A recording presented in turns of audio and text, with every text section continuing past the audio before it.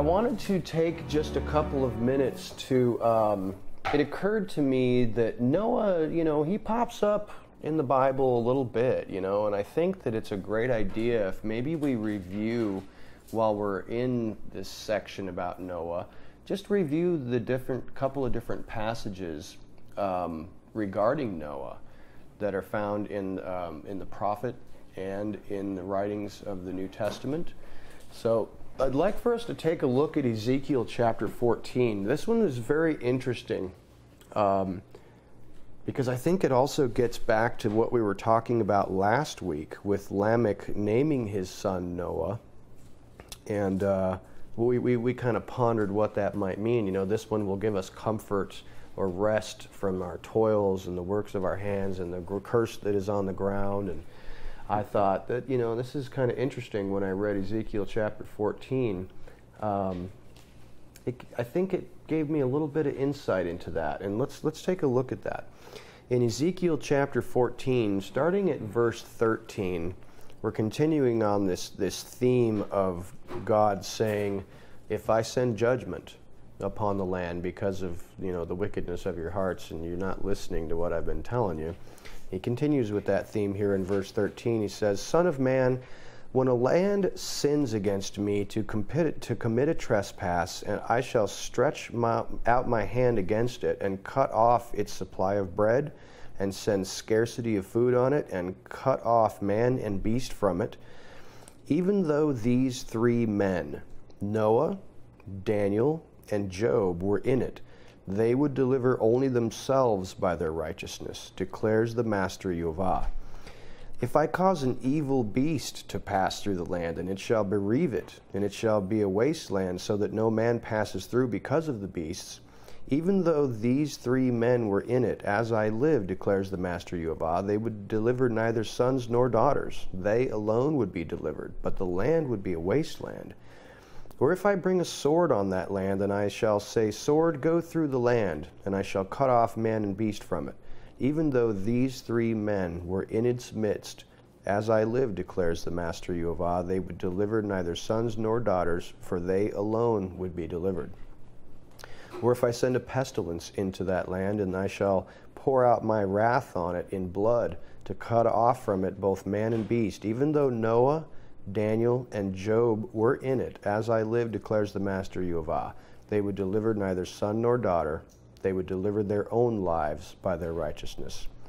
And now pay attention here. For thus said the Master Yeshua, how much more it shall be when I send forth my 4 evil judgments on Jerusalem, the sword, and scarcity of food, and evil beasts, and pestilence, to cut off man and beast from it. But behold, there shall be left in it a remnant, who are brought out, both sons and daughters. See, they are coming out to you, and you shall see their ways and their deeds, and shall be comforted concerning the evil which I have brought upon Jerusalem, all that I have brought upon it. And they shall comfort you when you see their ways and their deeds, and you shall know that it was not for nothing that I have done whatever I did in it, declares the Master Yeshua. Now, I thought that was particularly fascinating that right there at the end of the section it talks about comfort. And Noah's name means comfort, and Lamech was kind of prophesying or something, trying to invoke comfort when he named Noah. And we talked about how he might have had a shadowy picture of some type of prophecy of rest being given, but he kind of missed the mark because Noah didn't really provide rest to the people of the land or from the curse of the ground. In fact, everyone died except for Noah and his children and his wife and their wives. But it is potentially interesting to me, in light of this passage from Ezekiel, that he talks about the judgments coming upon Jerusalem. And you notice also that he says in verse 21, how much more so when I send my 4 evil judgments on Jerusalem. And what do these 4 evil judgments remind you of? The sword and famine and beast and pestilence. Revelation. That's the book of Revelation. Yes, it is. Which part of it? What are you thinking? I'll have to look at it. I was reminded of the 4 horsemen. Specifically, the different color horses and riders. And then when yeah. The wheat or the flour will be worth more. Yep. Yep. Gold, exactly. Everything will be bad. Yeah. The economy's Yeah. going to collapse. Absolutely. Right. So that reminded me very much of the revelation of Yeshua the Messiah when he returns. And Daniel too, right? yeah, Daniel too. Because he's talking about 4 beasts. Right. So, I think that's very similar. And, you know, it's just interesting that he says that your sons, there will be sons and daughters saved, and there's a remnant that comes out. It's not just 8 people.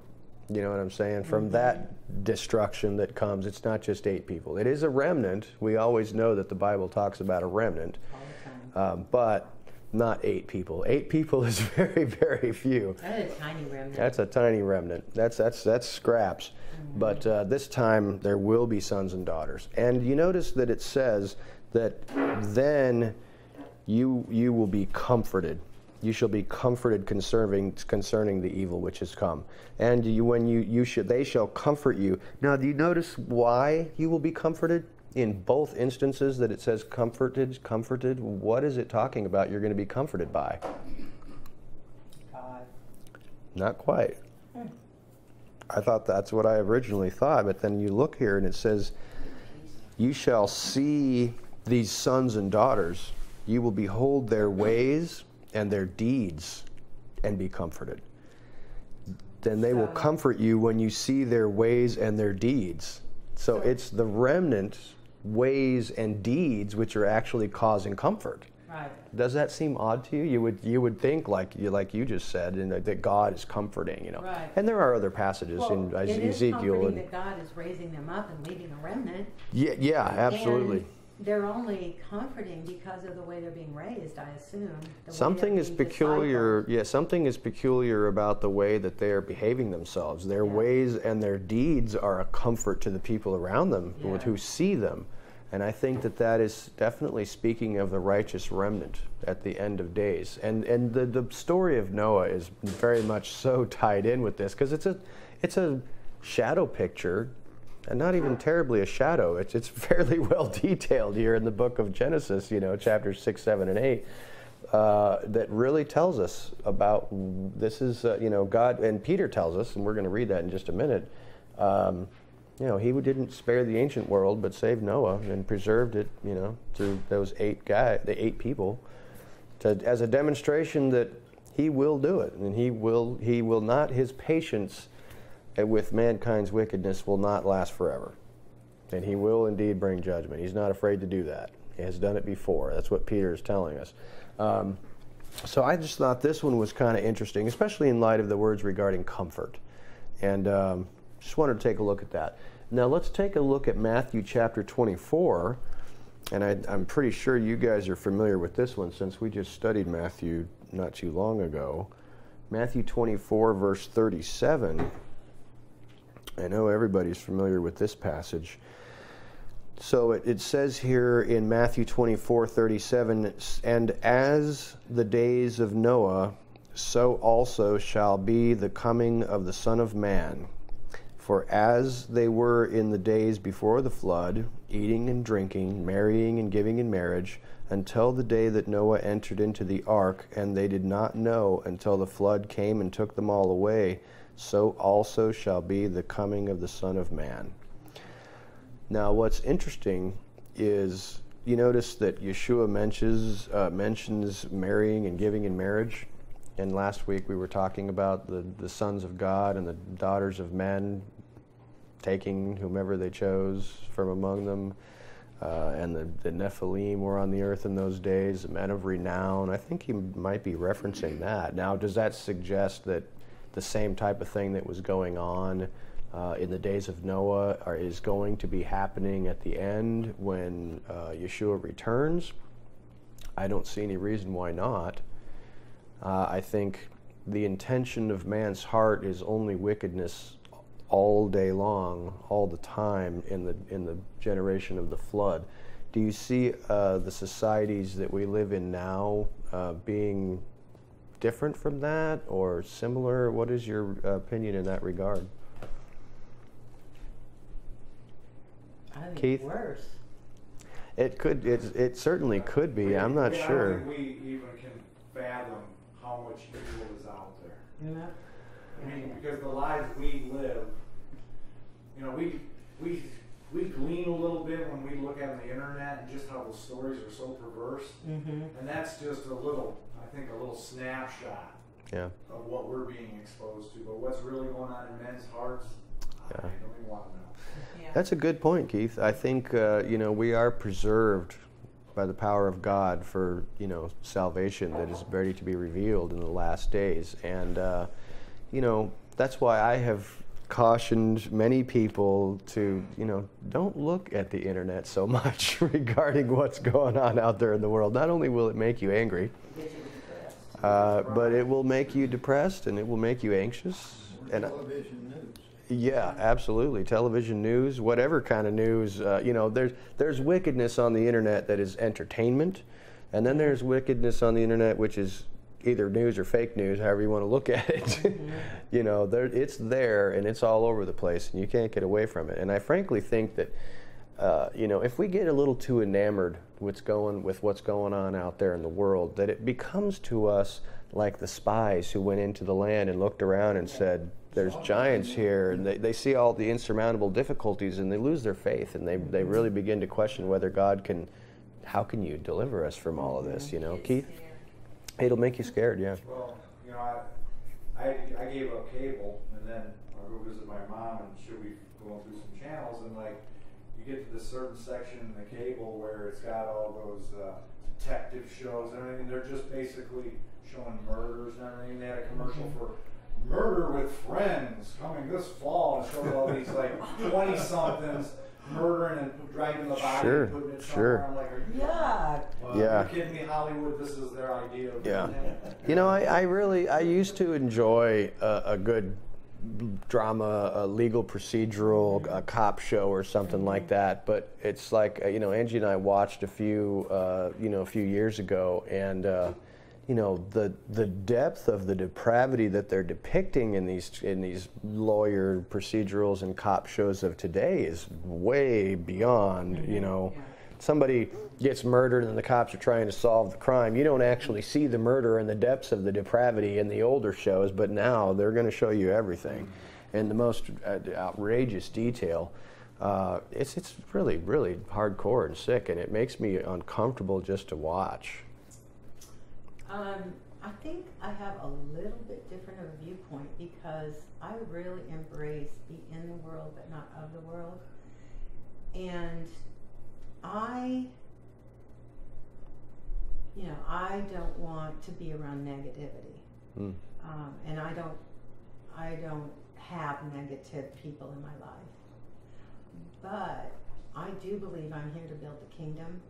And I believe I build it best when I know what the world is like. And it does not reduce my faith at all. I do not waver. I have been 63 years old through too much scary, crappy shit to ever try to do something out of my own strength and not hold God faithful. This doesn't happen to me anymore. And I thank God for that.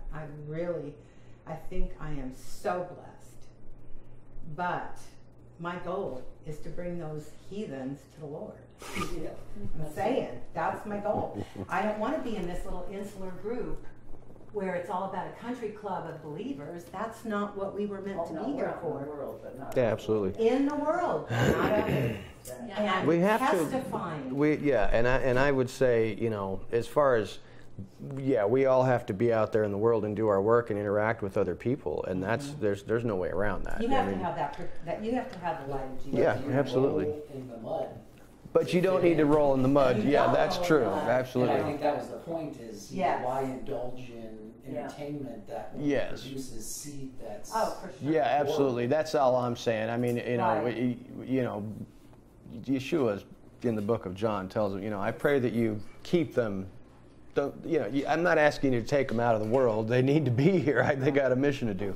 But you can touch the lives of the people around you without A, rolling around in the mud, or B, becoming obsessed or fearful or depressed about all of the crap, that's going on out there in the world. That's the only thing that I'm talking about. Well, I would not subject myself to raunchy entertainment or Sure, porn or anything, sure. but I do find that when I talk to unbelievers or seekers who don't really know what they're seeking, they just know they want something else, Sure. that speaking their language is winsome to them. I understand, yeah. Well, I was going to say, a lot of that stuff that's on there, I know I had talked to John about it before, and even the kids, because, my kids are that age. You're talking about like television and news and stuff? Okay. Yeah, and the movies. And I really think that it is a way to condition these kids, to make you numb to it for when you really do see it. Sure, and when you see, now they've turned it into, it's okay to play with Ouija boards. It's okay to, because you have the movie and how many young kids are reaching to get those. And then to see all these monsters and creatures, I told John, what do you think that is? Somebody doesn't just come up with these ideas like that. So I really believe that some of those creatures in those things really could look like that, and a lot of demonic things. But I think it is making you so when the time comes and you see those things, it's not going to be You won't be big of a shocked. shock. Yeah, sure. I don't know, that's just my theory. No, I'm picking up what you're putting down. Yeah, I agree that we need to. Our kids are so susceptible. Yeah, they're absolutely. in the world and they don't understand how to protect themselves. Well, it's our job to teach them and guide them into what is good to put into your brain and what is not. I watched some movies that I knew my kid was being pressured to watch by her friends. I would watch it with her, and everything that went on, man, we would talk about. There was nothing off limits. We're just going to talk about how I see it. Yeah, and go to Scripture. Yeah, absolutely. Well, that was all I wanted to say about that, is that, we definitely need to guard ourselves a little bit. It's good for us. Yep. Let's take a look next at in Hebrews chapter 11. This is the Hall of Faith passage, and Noah is definitely noted in the Hall of Faith passage of Hebrews chapter 11. Hebrews 11:7. This says, "By faith Noah, having been warned of what was yet unseen, having feared, prepared an ark to save his household, through which he condemned the world and became the heir of the righteousness which is according to faith." You notice that he prepared the ark to save his household, and through the preparation of the ark, condemned the world.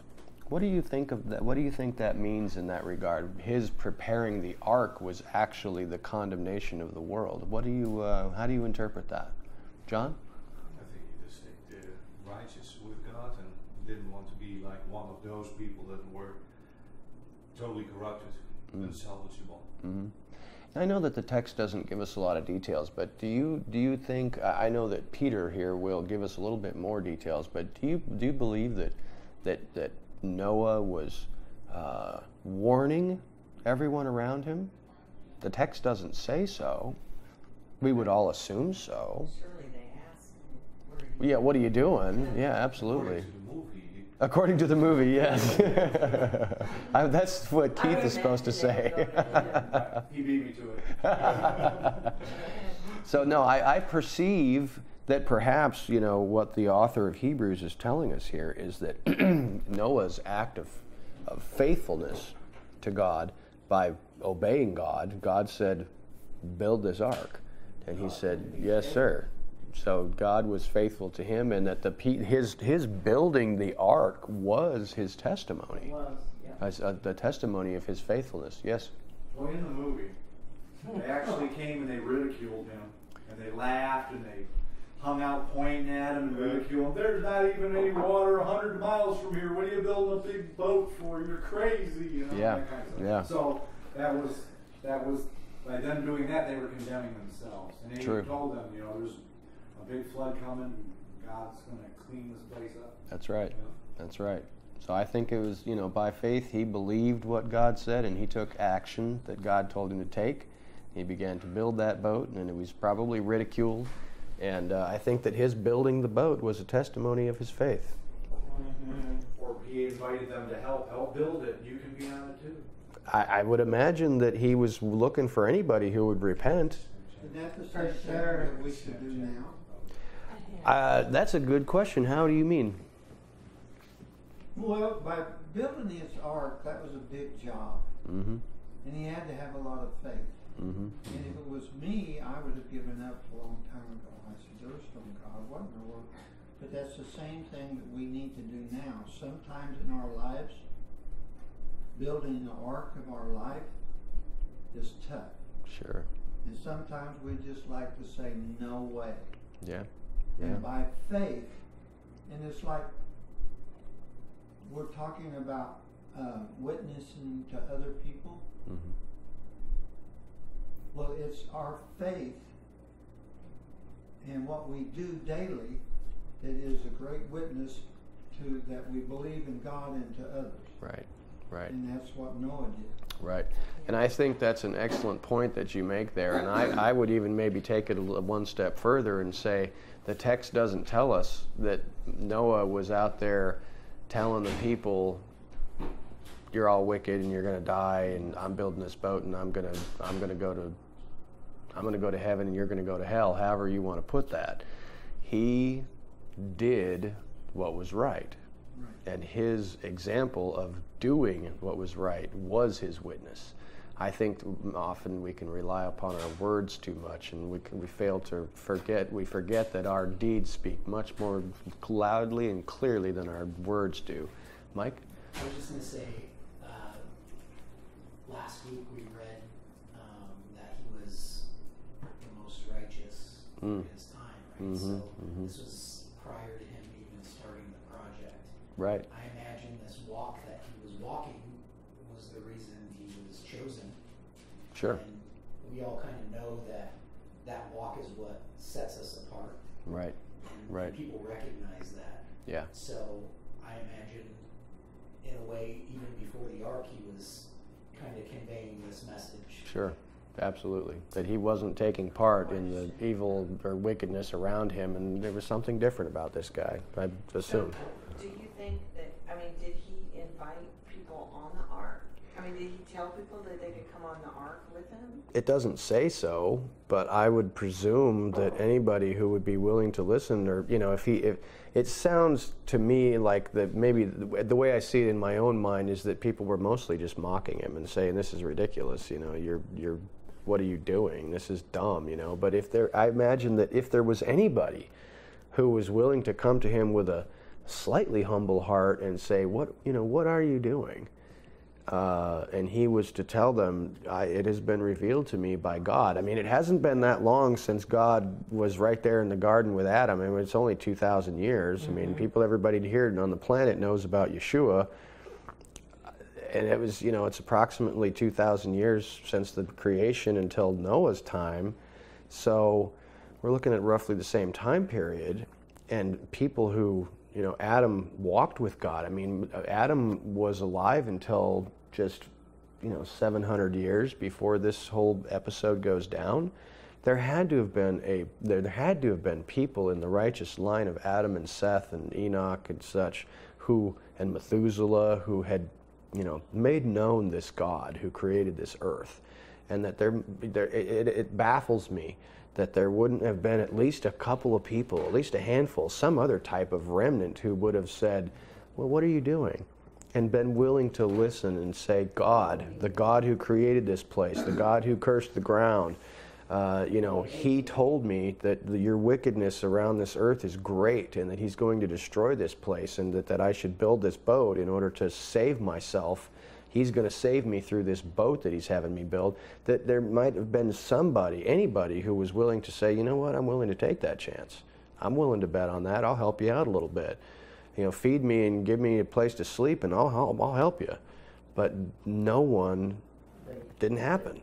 So I'm led to believe that most of the people who, and I think the movie, I'll go with Keith on this, the movie probably portrays a fairly accurate representation of people just coming and mocking him. Yeah, but then when it started to rain, and they got into the boat, then they wanted to get in, and it was too late. They didn't believe in what God had told That's a scary proposition. You're absolutely right. Absolutely right. Yeah.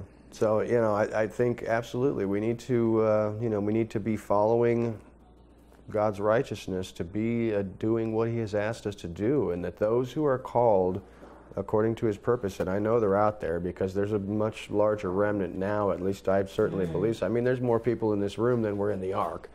So, there's definitely many people on the planet who are hungering and thirsting for righteousness and following God. And there are. That's the great, awesome mystery of the salvation of God, is that there's a powerful remnant. It's not for no reason in Isaiah that it says, stretch out your tent, lengthen your cords. You're going to need room to fit all these people in. Right. Yes, we're not dealing with a small remnant here. We're dealing with a big one. No, and I think there's an even bigger number that wants something. There is, yeah. I know you're right. Is empty. I know you're right. You're absolutely right. And I'm really concerned about those people, and it's been that way for a long time, that they're searching and they're looking for something, and I know that they're finding a lot of stuff that is not crazy fulfilling. Yeah, yes. They're not finding the things that they need, but they don't seem to be. And I don't want to paint with a broad brush here, but many of them don't seem to be willing to listen to the Bible. It's like, well, I can believe in God and maybe I can go to church, but when you ask me to change my life and follow what is righteousness and stuff like that, that's asking a little too much. But I don't know. I can't paint with a huge brush and characterize people that way. What breaks them down and what broke me down is life is full of adversity. Sure. And those are the learning tools that we talked about. It seems like you get to a place where, you know what, I can't take it. I'm done. Sure. And there has to be something better, or I just might as well off myself.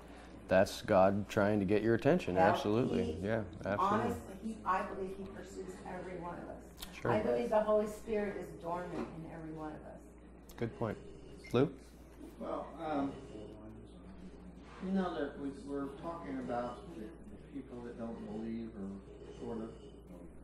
But, I am asked a young lady to marry me, and she's my fiancée. She did say yes. And that lady will pray for anybody, anywhere, anytime. She doesn't ask whether they believe in God. She doesn't. If they say something, they have a problem or something, she will pray for them. And she will pray as long as they need to pray. She taught me a big lesson, because when we were together and we'd see somebody, and she would ask, well, can I pray for you or whatever, and I would, I'm going. and no, she doesn't, and she doesn't ask whether they believe in God. It's just that she's praying for them, and that way they know that there's somebody that believes that there's a God out there that will help them. And to me, that is one of the greatest witnesses ever. Mm-hmm. And that's the reason I'm going to be with them. It's because love wins. Yeah. Love always wins. That is a loving thing to do. She doesn't need to tell them what they're doing wrong or what they should do. You have to judge them, you have to instruct them. Just got to love them. Absolutely delightful. God bless you, honey. Thank you, Aunt June, for being a good example to us. That is the winsomeness. That's awesome. What a model of love. Yeah, absolutely. Now if I can just get her to do more.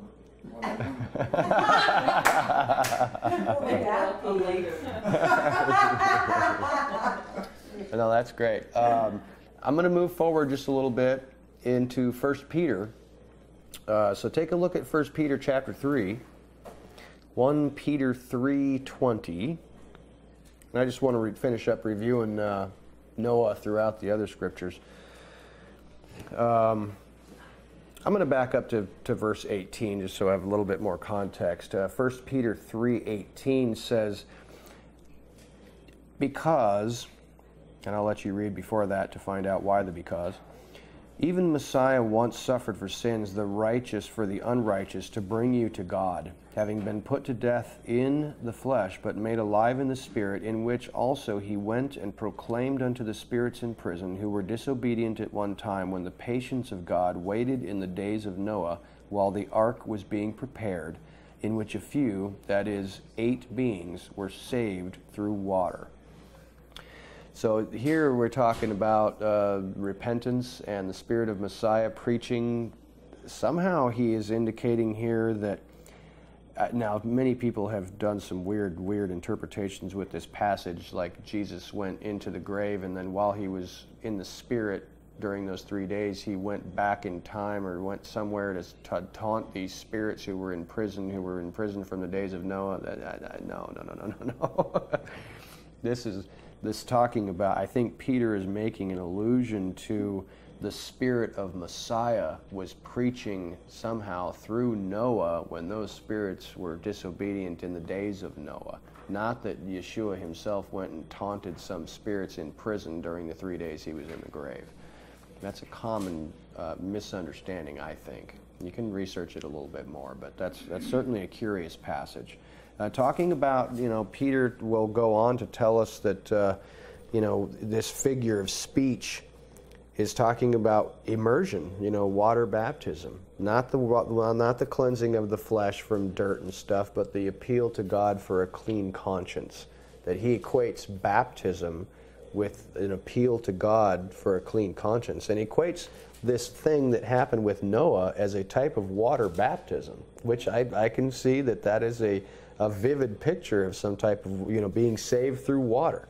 Just like, Noah is saved through water, and the Hebrews were saved through water when they left Egypt and went through the Red Sea. And Peter is making a deep spiritual allegory here to tell us that immersion in water is kind of a picture of these types of salvation, not washing off the flesh, but an appeal to God for a good conscience. Keith? Right, so the clear conscience is a fresh start, just like when he wiped everything clean. Absolutely. Absolutely. I agree with that 100%. That's a good insight. Yeah. And then I have one more in 2 Peter chapter 2. So let's look at 2 Peter chapter 2, verse 5, for example. I'm going to back up to 4. I apologize. For if God did not spare the messengers or angels who sinned, but sent them into Tartarus, and delivered them unto chains to be kept for judgment, and did not spare the world of old, but preserved Noah, a proclaimer of righteousness, and 7 others, bringing in the flood on the world of the wicked, and having reduced to ashes the cities of Sodom and Gomorrah, and condemned them to destruction, having made them an example to those who afterward would live wickedly, and rescued righteous Lot, who was oppressed with the indecent behavior of the lawless. Then he knows, I'm skipping forward to verse 9, how to rescue the reverent ones from trial, and to keep the unrighteous unto the day of judgment to be punished. This is again talking about, Peter is referencing Noah in relation to the end times when Yeshua returns to save the believer and punish the wicked. And this is a big theme which just keeps playing out over and over and over in our Bibles. And this is really one of the first instances, and it's a big one. It gives us so many shadow pictures of what is to come. And you can see those if you read, Matthew, in the book of the Revelation, this great salvation. And I think now would be a great time for us to just go ahead and dive into this story in Genesis chapter 6 to see how this played out and how it relates to us and what we can take away from this. So we're going back to Genesis now in chapter 6, starting right at the beginning of chapter 6. And it came to be, when men began to increase on the face of the earth, and daughters were born to them, that the sons of God saw the daughters of man, that they were good, and they took wives for themselves of all whom they chose. And Yehovah said, My spirit shall not strive with man forever in his going astray. He is flesh, and his days shall be 120 years. The Nephilim were on the earth in those days, and also afterward, when the sons of Elohim came in to the daughters of men and bore children to them. These were the mighty men who were of old, the men of name. And Yahweh saw that the wickedness of man was great in the earth, and that every inclination of the thoughts of his heart was only evil continually. And Yahweh was sorry that he had made man on the earth, and he was grieved in his heart. And Yahweh said, I am going to wipe off man whom I have created from the face of the ground, both man and beast, creeping creature and birds of the heavens, for I am sorry that I have made them. But Noah found grace in the eyes of Yahweh. This is the genealogy of Noah. Noah was a righteous man, perfect, or tamim, in his generations.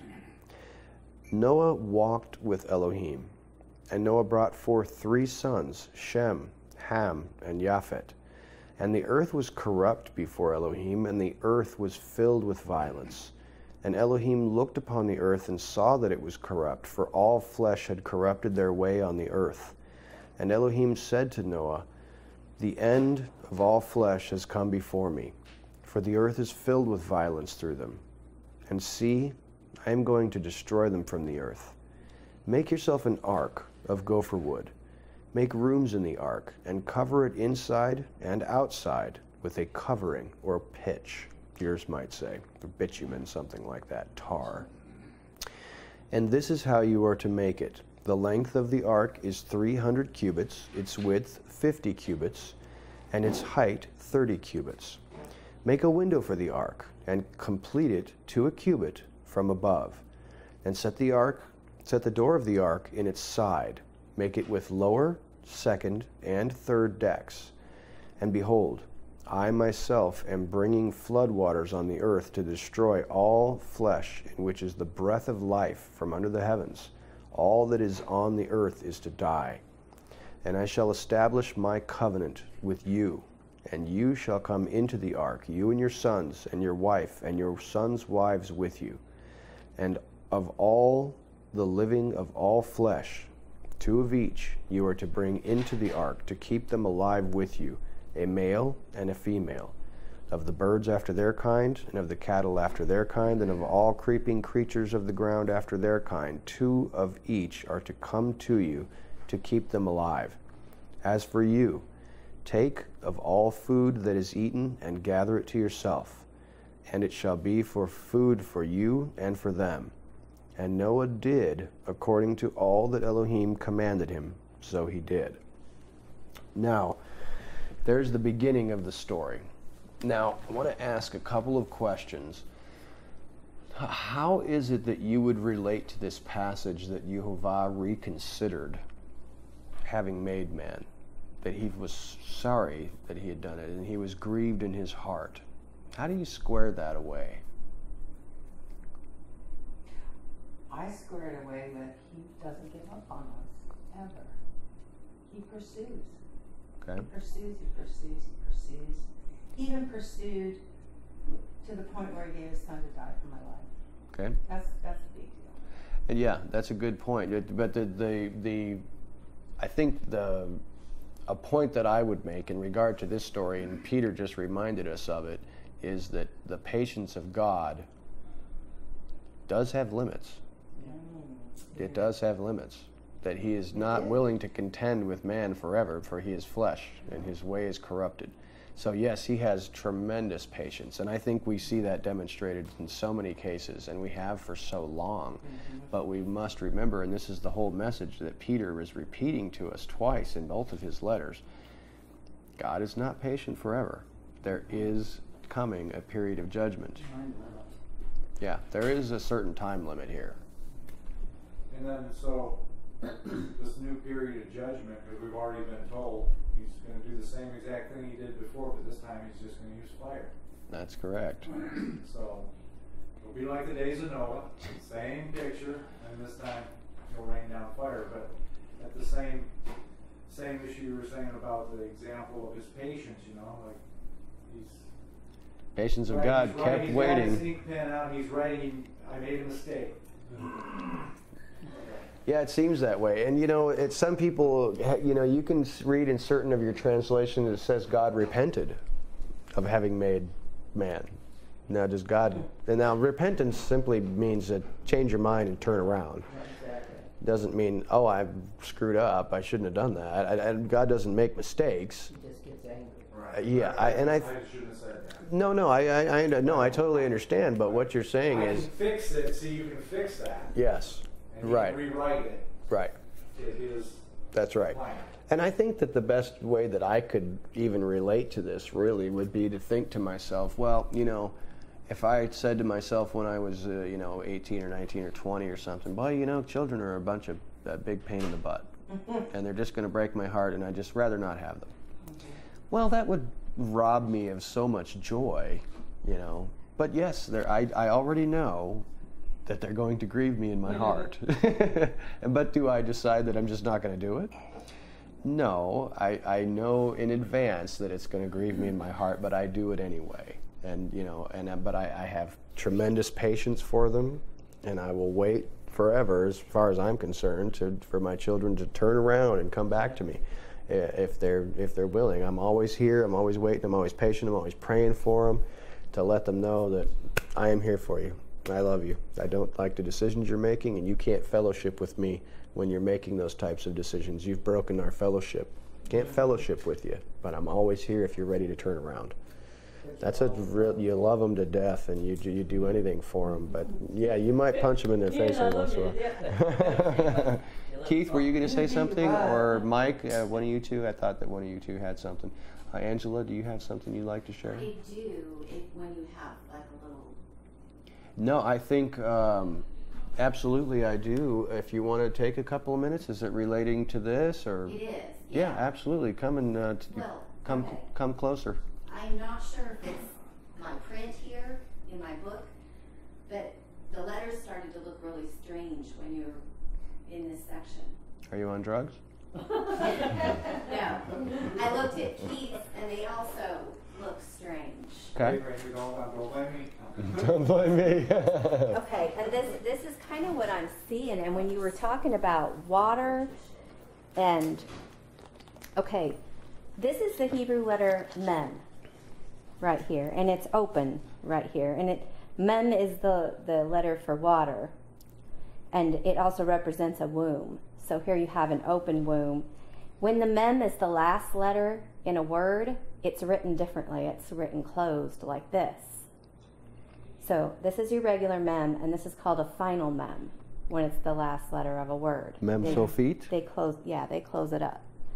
Okay, and a lot of the mems in this section are like... They have fragments missing in them? No way. Okay, and when you think about what has happened when you have this, the wombs have been corrupted of the women, they're having what they shouldn't have. And when you also think that this is the letter for water, the fountains of the deep, this closed one represents an underground stream, and this is like above ground in, Jewish thinking. So you have the waters breaking out from all over the place. So a flood would be a very poetic judgment for someone who's corrupted the womb. That they broke it. They broke it, and they made the water come out. And then when he lists Noah's sons right there, it's weird again because Shem, his final mem, that's supposed to look like that without the gaps, it's all squiggly. Yeah. And then when he says Ham, there's an olive tav at the front of it. Remember olive tav in the first sentence of the Bible? And it's thrown in a lot of places, like when Joseph goes to check on the olive tav flock. Yes. Okay? So you think Messiah, olive tav. There's an olive tav stuck onto the front of Ham's name. The tav is broken there, and the mem is broken there. And then, as far as I can tell, and then Japheth, this is Japheth, but he also has olive tav stuck on his front. And, this is the word for and. So, and olive tav, Japheth. and that is also broken. And Japheth's fave is broken. Wow. So for whatever reason, and throughout this whole section, everything is broken and twisted and weird, which fits with what's happening here. Everything is chaos, broken, Yes. twisted, and weird. And when he had Moses write those letters down, I think he reflected that just in the font Yeah. Wow. that he chose to use. And that there's something going on with this, because here it's the connector that's broken. Here it's the letter for covenant that's broken. Here it's the letter for water that's broken. And this is the letter for mouth that's broken. Wow. That is very curious. That is very curious. It, you know, let that be a lesson to you. Look at the Hebrew in your Bible. It's always some weird stuff. Yeah. That whole water thing, this whole flood thing, do you think that's sort of symbolically connected to the waters of the womb when you're pregnant? Oh, yeah, absolutely. Yeah. That's Yeah. what I think. Yeah. Well, when you think about creation, Yeah. it was covered in water, and so we have sort of You're about to have a destruction and a recreation, yeah. Yep. A redo, a new flood. Yeah, Start you know, it's interesting reset. that in the rabbinic writings about the Exodus Passover, you know, thing that happened with all the plagues coming and then the earth, you know, the sea opening up, they also pictures that as another type of the same thing. Yeah. And that's exactly what Peter was talking about, you know, with water of cleansing, you know, that baptism now saves you. Yeah. It's a perfect symbol. That's what, you know, that's what we talk about when we have. Oh yeah, he just keeps repeating them over and over and over, and we are thick-headed. Absolutely, he knows his sheep are got an iron forehead and a stiff neck. You know. Have you ever seen that picture of a Jacob sheep? No. We'll have to check that out. They are the weirdest looking thing. Really? They are, yeah. I did see a picture of one time. They're definitely weird looking. So I have just a couple more questions about this section. I don't know that we're going to make it beyond this section, but I do have a couple more questions about this section. Now, Mike mentioned this earlier about why does the text say twice that Noah was righteous in his generation? Have you guys even considered that, why the text says that? Why doesn't it just say that Noah is a righteous man and he walked with God, but the text twice says Noah is a righteous man in his generation? It adds a caveat. That's not what this says. Do you have literal? Yeah. This says a righteous man had been perfected among his family. Well, that's a slightly odd translation. That would be, what verse is that, Angela? That was 6:9. 6:9. Okay. So if you look at Genesis 6:9.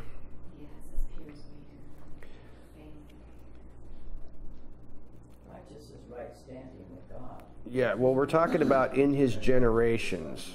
Okay, so toldot. It's the same word. These are the generations. Toldot. He was perfect. Bedorotav.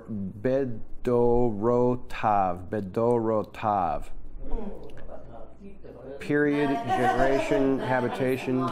Dwelling. Yeah, with that generation. So my point here is, why does it reference him in that way twice? Why is he considered righteous in his generation? That is true. That is true. You know that and I'm going to throw this out there for your consideration, that, and you can take it or leave it. I think it's an interesting commentary. I don't know whether it's true or not, but the rabbis have taught that when the text says twice that he was righteous in his generation, that means that he was. If you took a righteous man, okay, Lot. Mm-hmm. Yeah, Lot. Do you notice that Lot was discussed by Peter just immediately after Noah? I also think that's not for no reason. Was Lot a righteous man? It says he was. It says he was. but I can't find anything in the text to suggest that he was. Really? That just might mean from his Now, heart. Peter says that Lot was a righteous man. But when you go back and you read all the stories about Lot and what he did and how he behaved and where he lived and how he behaved himself, I don't see a righteous man at all. Didn't he go direction Sodom and Gomorrah? I know he did. What's that? Live there. Didn't he go direction Sodom and Gomorrah? Yeah, he came to live near Sodom and Gomorrah, and the next thing you know, he's living in the middle of Sodom and Gomorrah, and he has actually become a leader in Sodom and Gomorrah because he was sitting at the gates of Sodom and Gomorrah. And then he's like, oh, you know, when the angels go and visit him and the guys try to bust down, he's like, oh, take my daughters. They've never been with a man. You just look at the life of Lot and you're like, this does not strike me as a righteous man at all. But probably because his uncle or somebody was praying for him to. Okay, that's a good point. But now, when you compare Lot with the inhabitants of Sodom, is Lot a righteous man? Yeah, he is. Comparatively. That's the same way that the rabbis interpret Noah, as comparatively righteous. Yes. Not, if you had Noah living in the times of Abraham, he would have been a so-so kind of guy. But, and I don't know whether that's true or not, but you know that Abraham, when God told Abraham, should I hide from Abraham what I'm about to do? I'm about to go down to Sodom and I'm going to find out if the cry that I've been hearing about this place is true. And if so, I intend to destroy this place. What did Abraham do? He said, what if there's 40 people righteous here? And he, I don't want to say Jewed him down, but that's a fair...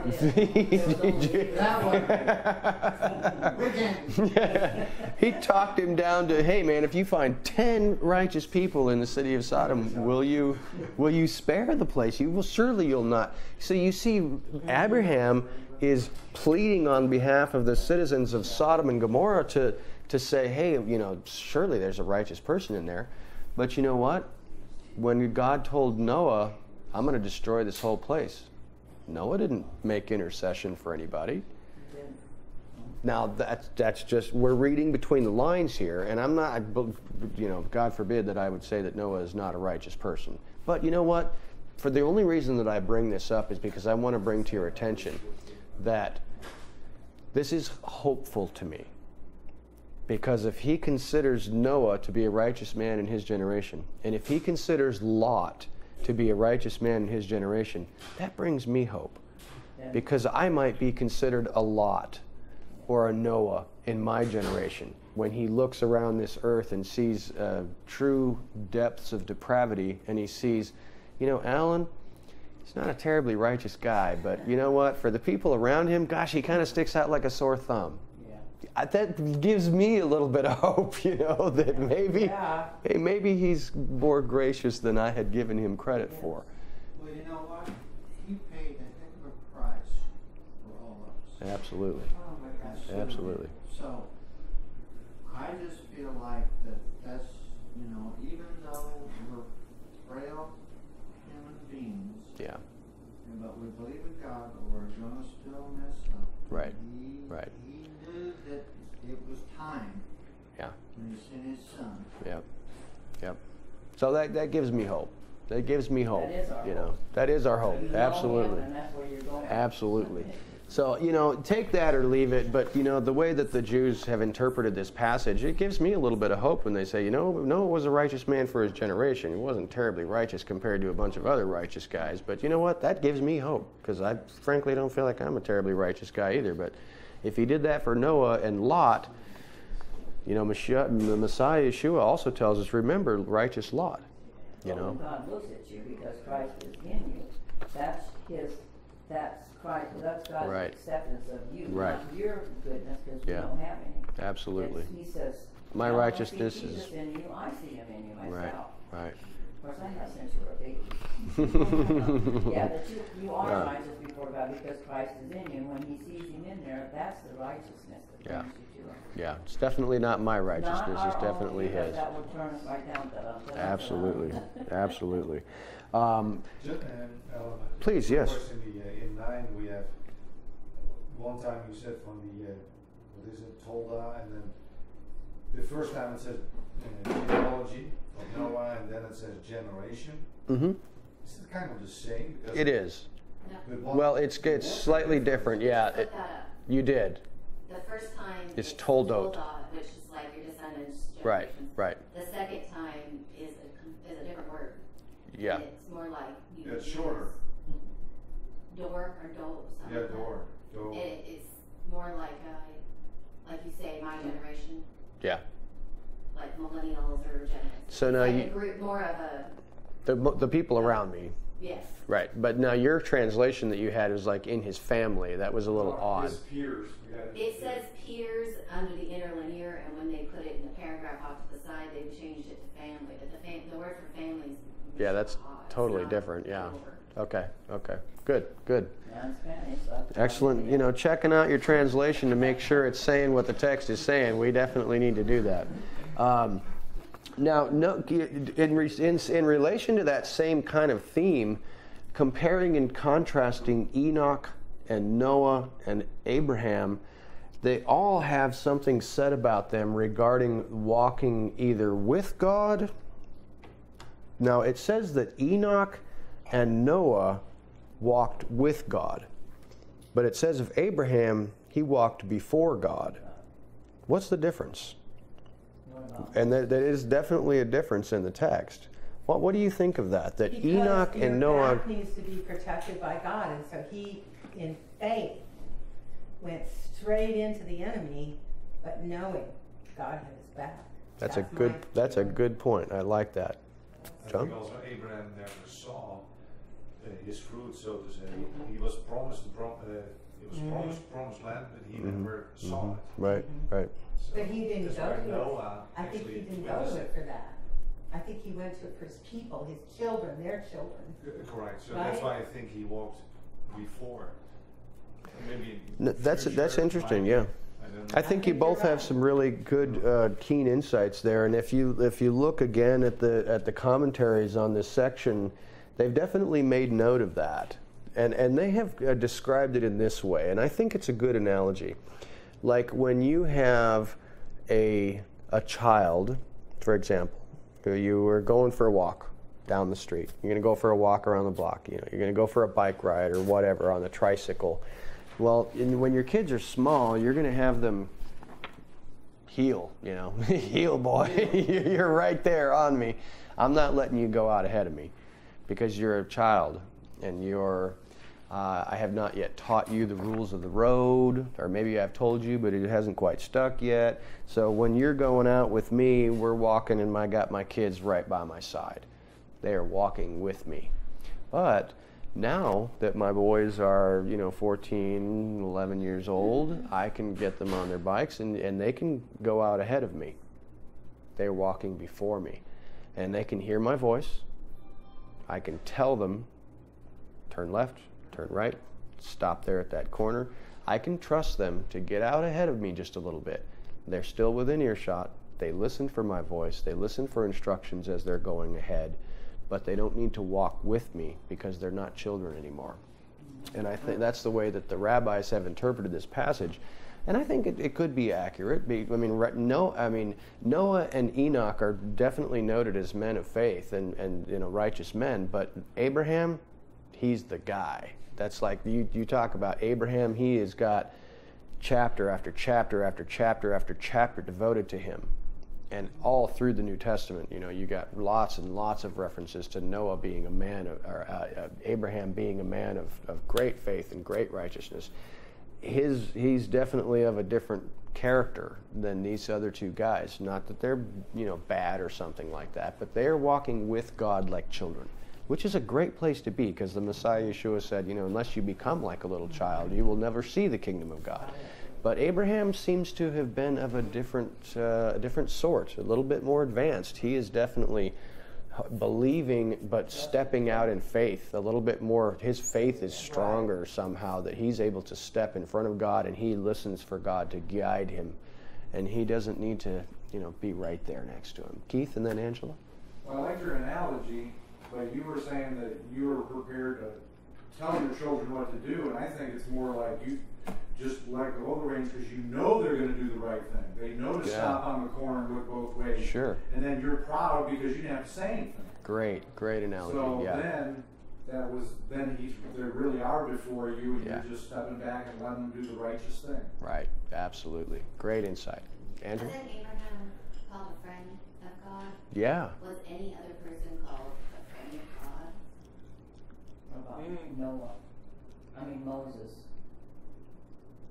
Noah was faithful, Moses was faithful in all his generations. He was a man of great humility, but I don't know that it says he was the friend of God. Not that I can think of. I've heard a lot of other things, but not friend. Not that I'm aware the of. beloved, things like that. Abraham has a lot of special language attached to him. And he's the father of the faithful. Dude. So he's got a big place in the Bible, and it's like I said, coming right up here. I mean, the very next story after the flood, you got a little kind of break with the Tower of Babel or stuff, but then right after that, it's right into Abraham, and then it stays with Abraham almost until the entire end of the book. So there's just chapter after chapter after chapter devoted to nothing but Abraham and his life. And there's some tremendously powerful lessons there. He's a towering giant of faith, but we also see that he made mistakes, stupid, blundering errors. And absolutely. But yeah, I think that your analogy was great, Keith, regarding, the kids can, we want that would be delightful if we were that faithful, to be able to walk before God. Right. You just know his will so much, and you're so immersed in his word that you can walk it out. Yeah. And keep coming back to him to get more instruction and just keep walking ahead. That's a towering, faithful person. Well, the other side is, as the father, So when you have a child and you got to learn to give them that rope to be out in front of you, because it's your instinct to say, "Whoa, stop," and try to direct them. So now you back off, and after they build your confidence in them that they're going to do the right thing. Right. And then you sort of sometimes lay back and watch. It's a good point that you make, and sometimes we can operate out of fear with our own children and not faith. And we can keep those apron strings tied real tight around them and not ever allow them to venture off at all because we're just terrified of what's going to happen. Crippling. It's crippling for us and for them. And frankly, helicopter is what I call it. Helicopter parenting, that's a great way to look at it. Yeah, that's a new kind of thing. Mom. Sure. So, I mean, that's showing our own lack of faith. And frankly, I think it's just setting yourself up for a terrible disaster once your kids finally do get out from under your thumb. Right. You never know what they're going to do because you haven't given them an opportunity to try it. So, yeah, that's definitely not a good idea, I don't think. I mean, we need to be protective and put a guard around. Protecting is different, though. Yeah, it really is. At least for a certain period of time. Exactly, and you have to give them that rope, and you have to parse it out. Sure. Based on their maturity. Absolutely. So I only have just a couple minor questions here. I don't think too hardcore. I wanted to ask you about this, and I don't know that there's an answer because I certainly don't have one. I listened to a guy who was a really brilliant Torah scholar about a year and a half ago. You ever heard of the 70 Faces of Torah? No. Faces. Is it a book? No, it's like Torah Shavaim Panim or something like that. I don't remember how it's said exactly, but this is some type of rabbinic study that they do. It's a belief or a rabbinic knowledge? Yeah, well, I heard this guy, and he's a believer in the Messiah Yeshua, but he's also a rabbi. Mm-hmm. And he tore up this passage and went into great, amazing spiritual detail and stuff about it, pulling out, extracting teachings about the Messiah from the construction of the ark and the different levels, and I was like, my goodness, I've never heard anything like that. Was it called the 77? The 70 Faces of Torah. The 70 Faces. I didn't quite. I mean, I had to listen to it a couple of times, but I so was searching for that same teaching, but I could not find it again because I wanted to read it and look at it again and again, because he went through like 2 hours of just talking about the ark and its construction and pulling out all of these amazing details in the Hebrew and what the rabbis and the sages have said for thousands of years regarding this boat and some of the spiritual significances of the measurements and the levels and the decks, and he was relating it all to the Messiah Yeshua, and I was like, oh, I have never heard anything like this. It was absolutely amazing, but I couldn't find it. If I find it, I'll definitely send out a link to that, because I had never heard anything like that. But that was my question for you, is there any spiritual significance to the structure or materials in this ark that you yourself have thought about? Angela? Oh, when you said 70 faces of Torah, I think that might have been from what I understand, that is the philosophy that there's more there than what's just there. Yeah. And so he might have called his teaching that just because he was going into such detail. But I think you're going to end up with a lot of different stuff if you type in 70 faces. Yeah, and when I was looking for the teaching again, I typed in the 70 faces of Torah, and what I came up with was Pardes. Different levels of interpretation. Yeah, that's where you'll find. Yeah, I think I remember you pointing that out. So I don't know if the guy just called his teachings that or something. I don't know, but it was Yehezkel, Ezekiel in English, but Rabbi Yehezkel something. I don't remember. He's actually a Jewish rabbi from Canada. It was very interesting. Very interesting. What's that? Yeah, he's absolutely a believer in Messiah Yeshua. But anyway, I just thought, I don't know. I don't have enough wisdom to see that, and I couldn't remember much of what he said. Like I said, I saw that like a year and a half or almost 2 years ago. There's a hole in the side. Yeah, there's definitely some. I know that there's some obvious ones that we could maybe point out. The ark itself is the Hebrew word tevah, which is the exact same word that is used for when Moses was a baby and he was stuck into the little boat made of reeds and covered with pitch inside and out and put into the river, the little ark. It's the same exact Hebrew word. What's that? It saved him. It saved him, yeah. And I thought, not the same word that you use for like ark as an ark of the covenant. right. Tevah is only used for Moses' little basket And this thing. and Noah's. That's right. So I had a couple of notes here that the ark itself, the tevah, is the same word as the small craft that Moshe was placed into in order to save his own life in his time of great trouble in Egypt. This is another picture of the tribulation by the enemy in a seemingly hopeless situation, and at the last minute a miraculous rescue that God enacts to save his people.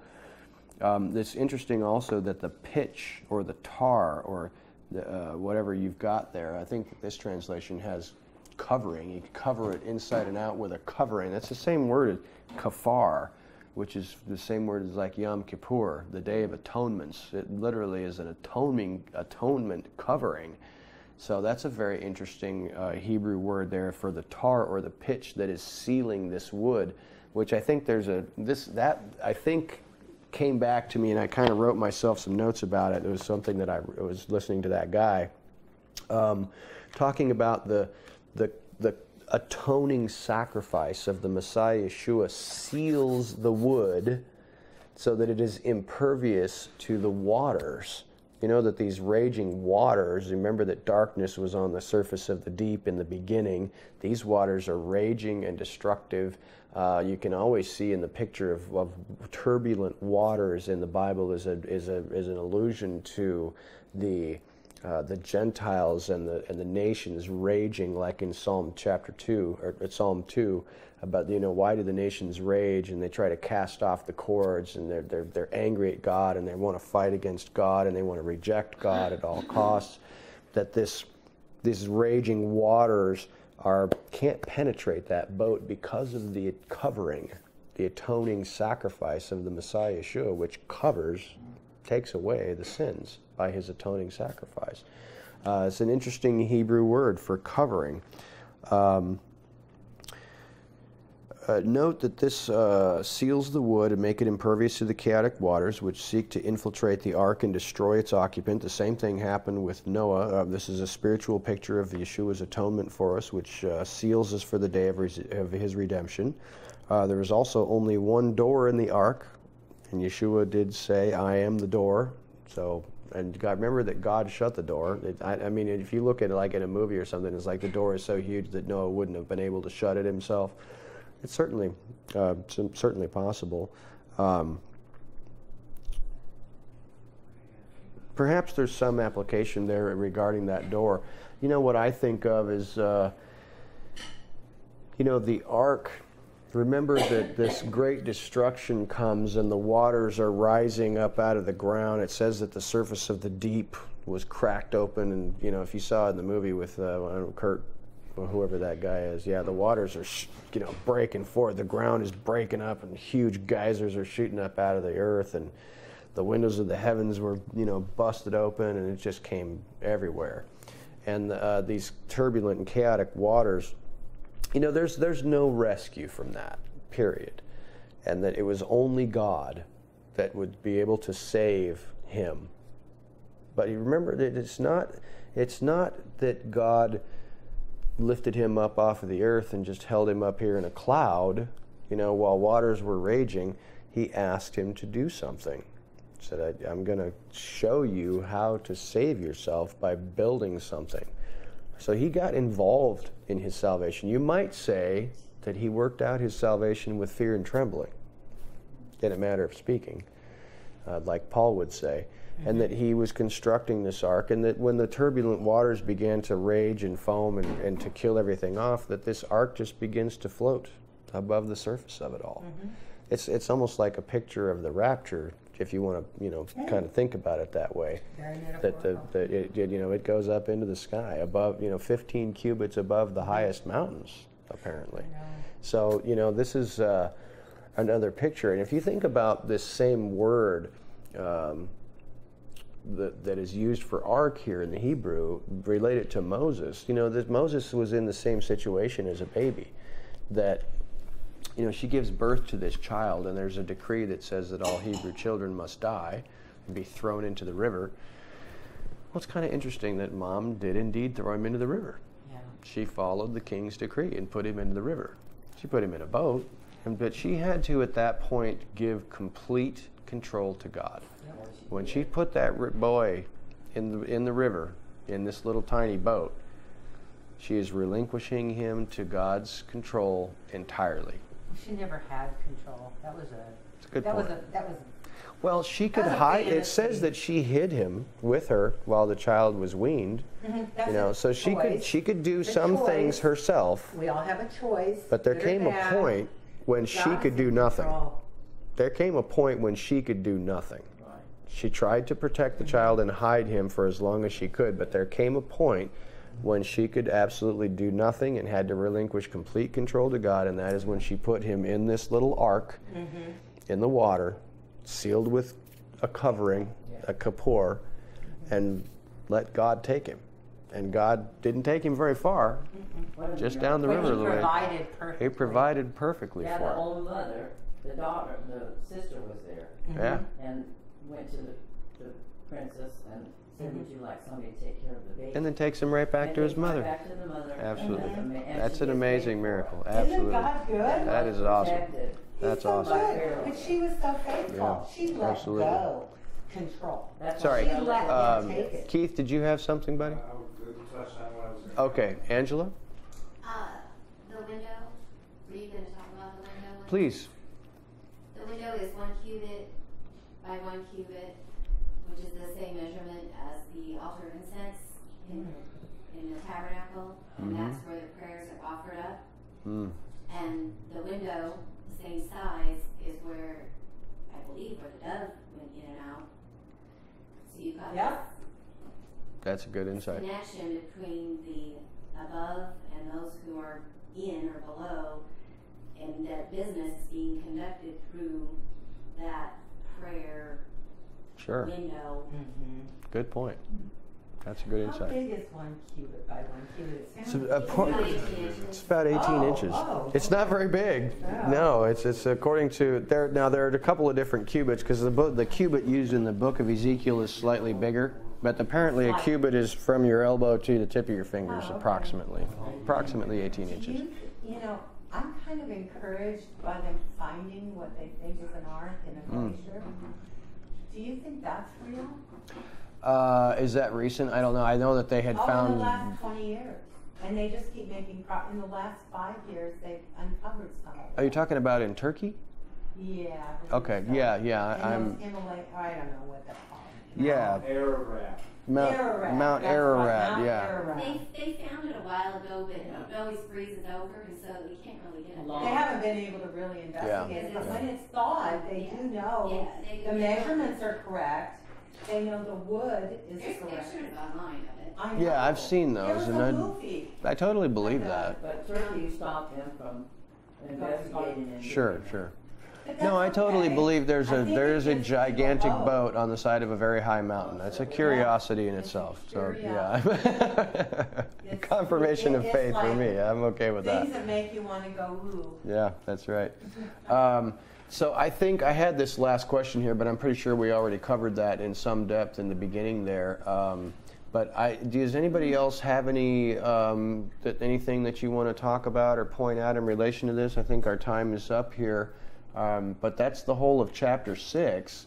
I think we did a decent job. I know that there's much more there, but